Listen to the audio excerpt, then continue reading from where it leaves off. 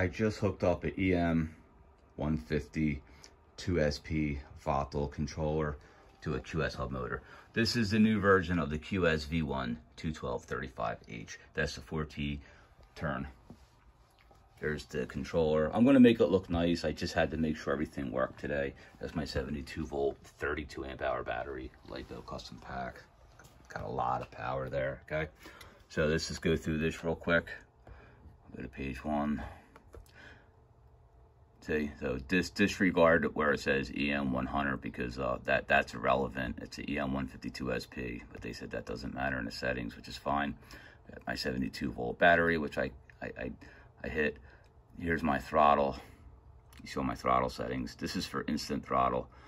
I'm not using soft start on this. I didn't test it yet. Maybe I will use soft start. Soft start is right here. But yeah, maybe I'll leave it on. Who cares, right? We'll see what happens. I think things probably gonna pull hard wheelies. So there's my other settings right there. I'm not sure if the amps are too high, but I'll figure it out when I ride it.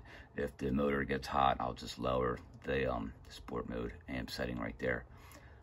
And page 3. I don't have it plugged in, so the display it doesn't show you anything on here, so it's irrelevant right now. There's my port settings. So there you go. If you have a QS hub motor, I'm pretty sure the V3, the V1 QS hub motor, it's probably all the same in programming. If not, you contact QS for support. All right, guys. Take care.